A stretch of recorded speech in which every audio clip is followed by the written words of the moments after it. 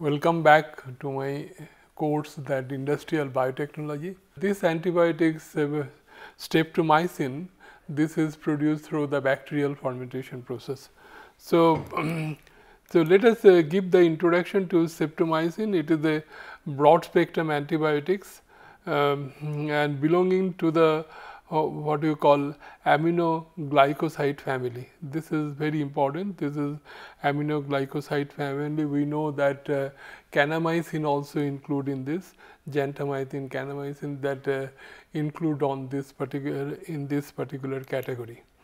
Then it is active against the gram negative bacteria, and a number of bacterial infection such as the tuberculosis, Mycobacterium avium complex, endocarditis and brucellosis, the different plague and different rat bites fever are treated by streptomycin. The streptomycin, since it is a broad spectrum antibiotics, it can be used for killing the different germs.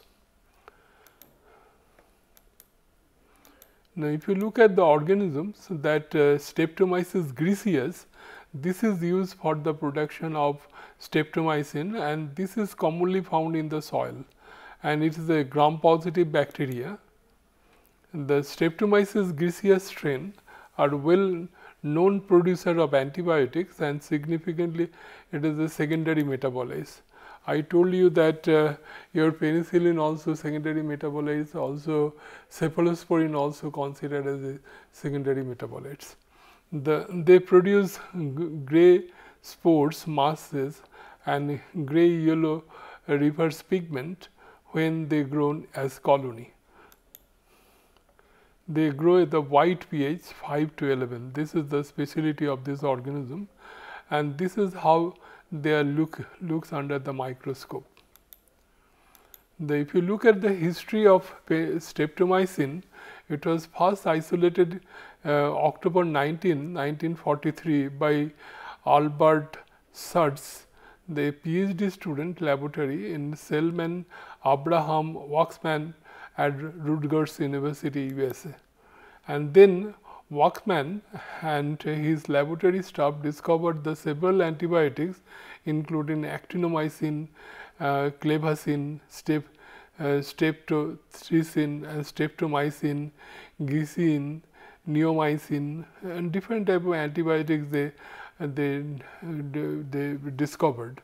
Streptomycin was the first antibiotics cured the tuberculosis.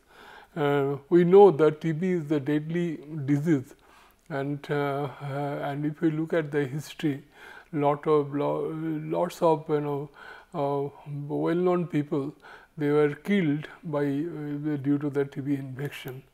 So in 1952, Waxman was the recipient of the Nobel Prize in physiology or medicine. It is on the World Health Organization list of essential medicine, and the most effective and safe medicine needed in the health system. So this is the specialty of the streptomycin. This is very effective against the tuberculosis, and as the WHO, they consider this is a very safe medicine for this. Now let us see that how this antibiotics works. That streptomycin is a protein synthesizer inhibitor, that essential protein that required for the growth of the bacteria, that synthesis they inhibit. And how it inhibits? Because it binds with the small 16S rRNA of the 30S subunit of the bacterial ribosomes, interfering with the binding of formyl methionine trans tRNA to 30S subunit. This is how they are binding here, and this lead to complete or partially inhibit the protein synthesis, eventually the death of the cells. Humans have the ribosomes which are structurally different from those in bacteria. So drug does not have this effect in the human cells. So human cells, that this does not have this effect, this kind of biochemical activity that we do not have the human system, but this is only applicable to the bacterial system. They disturb the essential some protein synthesis, and they kill the microorganisms. Now, if you look at the biosynthesis pathway, the glucose, it produced the glucose 6 phosphate, then it produced that isoacetol, this 1 phosphate, and then D-glucose 1 phosphate to glucosamine 6 phosphate, then myoinositol. This all, when they combine, and ultimately they form the dihydrostreptomycin 6 phosphate, and then it ultimately comes finally the streptomycin production. Now, this streptomycin required 30 enzymatic steps, because the several steps are required before it produces streptomycin. Glucose 6 phosphate takes 3 independent routes to respectively produce the streptidin 6 phosphate and L-dehydrostreptose and N-methyl glucosamine. The former two compounds condense to form a intermediate, which layer combines with methyl glucosamine to produce dihydrostreptomycin 6 phosphate. And this compound in the next couple of reactions gets converted to streptomycin. This is how the streptomycin is produced biochemically. Now, industrial production of streptomycin is like this. It is produced through the submerged fermentation process. I already explained in case of penicillin fermentation process that we use two type of fermentation, not only penicillin and citric acid, also mostly I discussed in citric acid fermentation process that it is usually produced both by 20% citric acid is produced by surface fermentation and 80% by submerged fermentation process. And mostly what we use in the fermentation unit submerged fermentation, the reason is that whole fermentation broth we get the your microorganism will grow and give the product, and that is why it is very effective. So, submerged fermentation is is used here. It is the secondary metabolites, and spores are maintained as soil stock or lyophilized and are used for inoculations. And this is then transferred to germinator, where the biomass is increased for inoculating the fermenter. So, here also it is same as we shall have to produce the inoculum before we transfer, we use this in the production fermenter. And this is like this, you have first log phase, you can dioxic type of growth, you can see it here that it grows. Dioxic growth, we know that dioxic growth means in the it is possible when your organism consume one particular carbon source, and then when it is exhausted, then only then the other carbon source will be utilized, then it is called dioxic growth. This usually it has been found that streptomycin fermentation process is follow the dioxic growth pattern. Now, this under the microscope it is very interesting. It has some resemblance with the fungal fermentation, though it is a bacterial fermentation process, but it has some resemblance, because you see in case of vegetative cells they have lot of branches. We can see it is what we have in case of fungal fermentation process. The bacterial fermentation, this Streptomyces griseus also have this kind of lot of branches, and also it has this kind of spore formation that is quite common in case of fungal fermentation process. So, lyophilized spore culture are inoculated into soya flower agar media, and they are inoculated at 27 degrees centigrade for 2 to 3 weeks. The spores are then transferred into sec flux, and following the biomass accumulation and inoculation is done in a sterile media, a concentration 5 to 10%. I told you whenever we use any kind of inoculum to the production fermenter, we always use 5 to 10% of the volume by volume of the production fermenter. I told you that if the production fermenter size is 100 cubic meter, then 5% is about 5 cubic meter and 10% is about 10 cubic meter. The volume of inoculum for this fermentation process is about 5 to 10 cubic meter. So, usually what we do, we take 90 cubic meter of the media and 5 to 10 cubic meter of the inoculum we inoculate to make the volume of 100 cubic meter. Now, this is the industrial media formulation for streptomycin production. We have two media, one is woodruff and magdenial, and another is the Hocken this media. Then this media contains the soybean milk, but it does not contain, other media does not contain soybean milk, but it has the extracted soybean milk. So, this is total soybean milk that is here used here, and distilled dry soluble, that is also, and pH we maintain here 7.3 to 7.5. Glucose, ammonia and phosphate high quantity inhibit the streptomycin production. Now, if you look at this fermentation requirement, media consists of carbon source like glucose, starch and dextrin, nitrogen source, natural occurring agricultural substances such as soybean, corn step liquor, cotton seed meal, casein hydrolysate.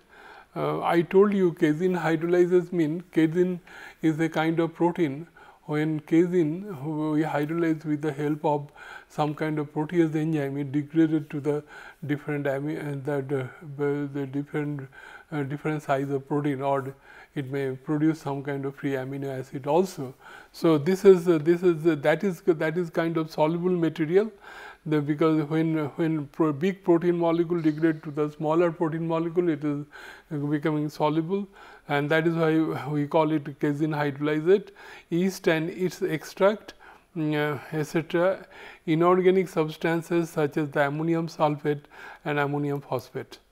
The vegetable and animal fats like soybean oil, then linseed oil and lard oil that is used, the fatty acid having more than 14 carbon chain length. Because I told you one common thing that we have in the macrobial fermentation process is the foam formation, and particularly when we have aerobic fermentation, we have a foam formation, and during foam formation I told you that this is it keep on rising, and if you enter into the mechanical seal, your system will be contaminated, and then the whole fermentation process will suffer. You have to discard the whole fermentation broth. So, this is an important thing that everybody has to consider, that how to subside this foam. And I told you before also, the different fermentation process we use the different antifoam oil, because we choose the antifoam oil on the fact that the kind of antifoam oil that we use, that should not affect the fermentation process. Now, in case of streptomycin fermentation process, they found the soybean oil, linseed oil and lard oil, which has for more than 14 carbon chain, they are suitable for this as the antifoam oil. Now, fermentation conditions at the optimum temperature 28 degrees centigrade, pH range is 7.6 to 8, high agitation and aeration are required. The fermentation times 5 to 7 days, aeration is 0.5 to 1 ppm. This I want to point out that ppm means, I hope you might be knowing, ppm means volume of air per volume of liquid per minute. So, it is like this. Suppose we have this is a fermenter, and the working volume, let us assume this we are doing the aeration herein. So, let us assume this working volume is 10 liter, and if you say this is 1 ppm, that means 1 liter, 1 liter, the 1 ppm means 10 liter. If you have 1 ppm, 10 liter per 10 liter volume of the medium per minute. So, this is like this. This is how the aeration is considered. So, we shall have to the flow rate of this here, the flow rate will be 10 liter per minutes. So, since it is capacity 10 liters, so ppm will be 1 ppm is like this. Inadequate supply of oxygen leads to accumulation of pyruvate and lactate. That is also very important factor. The phase involved in the streptomycin fermentation, several phases are there. That phase 1, it lasts for 24 hours, pH increases to 7.5.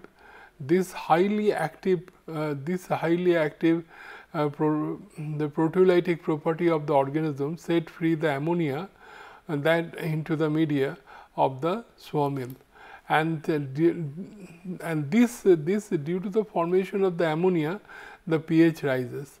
Streptomycin is produced less quantity at this phase, and rapid growth occurs to produce mycelial biomass. And we have already shown, though it is the bacterial cells, but the growth characteristics is a little bit similar with the fungal cells. However, glucose uptake is low. Now, in case of phase 2, it is most critical. Rapid production of streptomycin is observed, extend for 1 day to 5 to 6 days under sterile conditions, and then very less growth of biomass is observed. Ammonia is consumed, and weight of the mycelia remain constant, because this is also a secondary metabolite production, because this also take place at the stationary phase of the fermentation. The phase involved that this phase involve the high glucose uptake, but phase 1 I have shown the glucose uptake is less, but here is very high. pH increases to 8, and in phase 3 the sugar depletion occurs, and then antibiotics production ceases, the harvesting is done, and pH remain fairly constant between 7.6 and 9. Now, if you look at the different profiles of the streptomycin production, it looks like this. Now, here it is very the important thing is the glucose. If you look at this is the carbon source, it will keep on decreasing like this, and this is in the fermentation time in days. So, after 6 days of fermentation, most of the glucose will be exhausted. Now, if you look at the mycelium or cell mass production, if you keep on increasing, and then it is biphasic type, it increases like this, then it increases like this, then it decreases like this. So, it is like this. Then pH, if you look at pH is keep on steadily increases. Initially it will be at a very slow rate, but finally it increases quite high. And here is the streptomycin production is when this organism almost come here, it will produce like this, streptomycin production take place, and slowly it increases, and then attains the plateau, then again it decreases like this. So, maximum you can say the maximum streptomycin production that take place on 7 days of fermentation. On 7 days of fermentation, we get the maximum streptomycin production. Now, streptomycin recovery also very important aspects, because how the streptomycin recovery takes place. Now, this is usually take place by the adsorption phenomena. Now, how it is done? We have the filtered broth, then we separate the cell, maybe either centrifugation, mostly we use by the cell separate by centrifugation process. Then we have the dilute broth. We pass through this amber light, this ICR, sodium form ion, with the cation exchange column, we used to pass that, then your streptomycin get absorbed on the surface. Then we remove the ions by washing with EDTA at pH 8. Then finally, we do the elution by 2.5 normal H2SO4 until the pH drop to 5, and then we get the liquid. That liquid we decolorize by using with the DAR G6 column. Then antigen removal by filtration with the polyacrylamide gel, cellulose acetate, or by dialysis. Cellulose acetate, you know that this is the kind of membrane that we have. And then finally, we do the concentration by evaporation techniques, and after evaporation we get this powder, white powder, in the form of the streptomycin sulfate. So, we get the streptomycin in the form of streptomycin sulfate. The recovery of streptomycin is that micella is separated from the broth by filtration. Then streptomycin and other amino glycosides are basic in nature. The remaining liquid is then percolated through the cation exchange resin column, where the streptomycin gets absorbed. Then it is finally eluted by washing with buffer, and further impurities are removed by treating with sodium hypochlorite or EDTA or activated carbon, because activated carbon I told you before also largely used by chemical and biochemical industry as a decolorizing agent. And then streptomycin can be precipitated in the form of sulfate. When it combines with the H2SO4, it forms the calcium streptomycin sulfate with soluble, and the purified streptomycin sulfate solution is concentrated under vacuum and dried, and dried it aseptically, and finally the product is tested and purity and packaged. So, this is how the streptomycin production take place, because let me conclude here that streptomycin is kind of antibiotic that is produced through the bacterial fermentation process. Most of the antibiotics is produced through the fungal fermentation process. Couple of antibiotics they can only produce through the bacterial fermentation. Streptomyces griseus, whose nature is little bit similar as compared to the fungal cell, because it like fungal cell, it has the sporulation characteristics, and also this Streptomyces griseus, it has also sporulation characteristics, and when it grow in the liquid, it gives the that mycelial production, that same as in case of fungal cells. So, and this the streptomycin also considered as the secondary metabolites that produce, and it takes quite long time, like similar to penicillin fermentation process. The penicillin and streptomycin, the cephalosporin, it 6 to 7 days fermentation process is taking place. After the fermentation is over, we separate the cells by through the filtration process, and since if the size of the cells is big, we can use the rotary vacuum filter for separating the cells, and size is small, then we use the centrifugation technique, and then we pass it through this absorption column. Absorption column absorb the streptomycin, and then after absorption we elute with it is absorbed in the cation exchange membrane, and then we elute by using the 2.5 normal of H2SO4, so that streptomycin sulfate will go out. Then we do little bit of purification, we remove the impurities that present in this particular the